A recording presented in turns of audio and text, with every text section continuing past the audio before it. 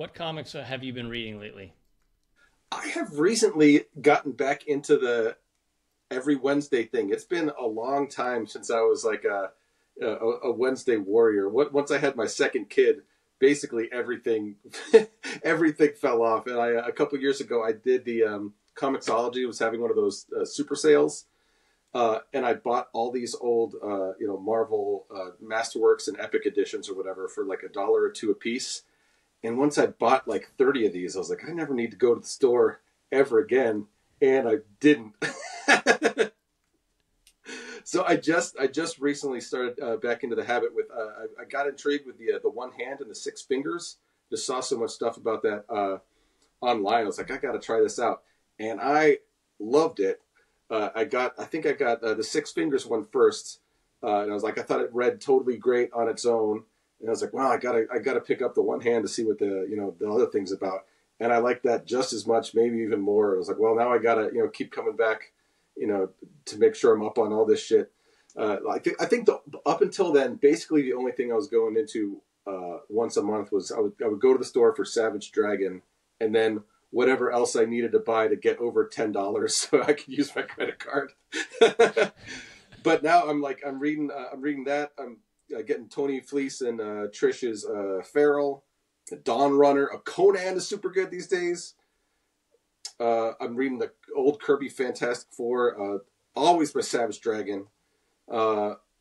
Fist of the North Star is coming out from Viz. All sorts of shit, man. I'm in it to win it these days. Transformers, all sorts of good shit.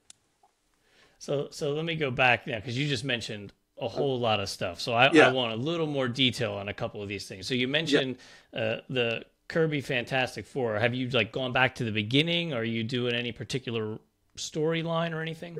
I'm a couple years ago I started reading all of the Marvel universe like from the jump, and I found there's some Twitter account like a Marvel a day where they have all of the Marvel comics in like chronological order, and they just read one comic a day. So I started off doing that order, and it got a little annoying because like if you're not locked into reading the Hulk or whatever, it's just like it becomes it feels like homework rather than something I was really like engaged with reading. So I was bouncing back and forth between all of it semi chronologically.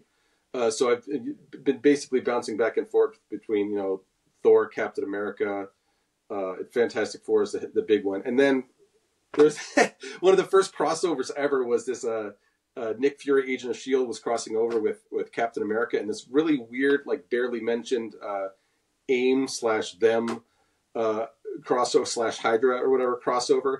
And when I read that for the first time, not expecting it at all, I was like, this is like a hidden little gem of history that basically no one ever talks about. I felt like I was like really uncovering something new and exciting, which is pretty neat.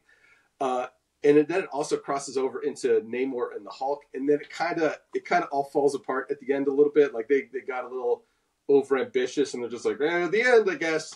But it's for a while, it is super exciting, especially if you're not really expecting it to happen. Like, wait a minute, that's that guy from that other thing.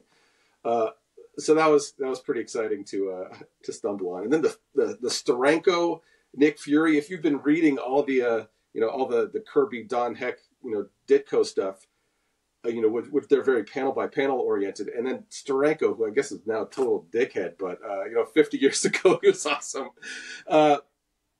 He starts really operating on a page by page basis, and it is just like because I was like fully into like just reading like comics from the 1960s, and then you get this Steranko Nick Fury stuff, and it's like I can fully understand how this he basically drew 15 comics ever, and he's like a towering legend ever since, and there's a reason why. It's a shame he's a dickhead now, but like these comics really are something special. Yeah, he certainly has a reputation. Let's put it that way. I have some story, at least one story I could tell you about him myself, but we'll right save on. That for another day. Right on. He's from my hometown of Reading, Pennsylvania, so he's still right floating around there, and that's how we've crossed paths. But anyway, Conan. You mentioned Conan. That I've paged through that at the store, and man, the artwork is Yeah, gorgeous, it is right? super good. Yeah, I was talking to a bunch of guys at the convention I went to recently. What's his name? Roberto Della Torre is the guy who is like the second coming of John Buscema. It's amazing. Here's just the reprint of Conan the Barbarian #2, written by Jim Zub, who does a fine job, but then Roberto Della Torre just knocks it out of the park. Dean White on the colors. It is amazing. So good. And, kills the bad guys and whatnot. Like, what happens is almost secondary to just, looking at the amazing pictures that this dude is just fucking nailing it. And the Transformers, have you been reading any other of the Energon Universe titles, or just Transformers? I did covers for Cobra Commander, but I haven't actually read any of it. I flipped through it, and it looks super, super dope, but I haven't, sat down and dug in. I couldn't find all the Duke issues. And I was like, do I need to read everything? Yeah, the hell with it. So, here's the problem. They never sent me my comp copies of issue 1. So that's the real problem. If I would have gotten my copies of issue 1, maybe I'd read this thing. So it's all Skybound's fault. Get your shit together, guys. Transformers is super great. Issue 6 was sold out, so I haven't finished off the opening arc yet. I did buy number 7, but I haven't cracked it open yet. I don't want to spoil myself. But super good. Daniel Warren Johnson, man, that dude knows how to make some awesome comic books. Yeah, I can't remember if he's coming back for another arc or if he's just going to write it for now and then he's going to go back. I think he might be going back to the wrestling one. Is that true? Did I make that up? I don't know. I don't know. Whatever the wrestling one was called was fucking amazing. That was maybe the best comic of last year or one of them. If you can make me, I don't know if I actually cried, but I definitely welled up at that intergalactic wrestling comic. Like, amazing work. What was that one called? I think it's Do a Powerbomb. Well, I'm not familiar with it. I'll definitely have to check that out. It is great. It's super good. It's got all the crazy, Daniel Warren Johnson, speed lines and action scenes, but it's, anchored with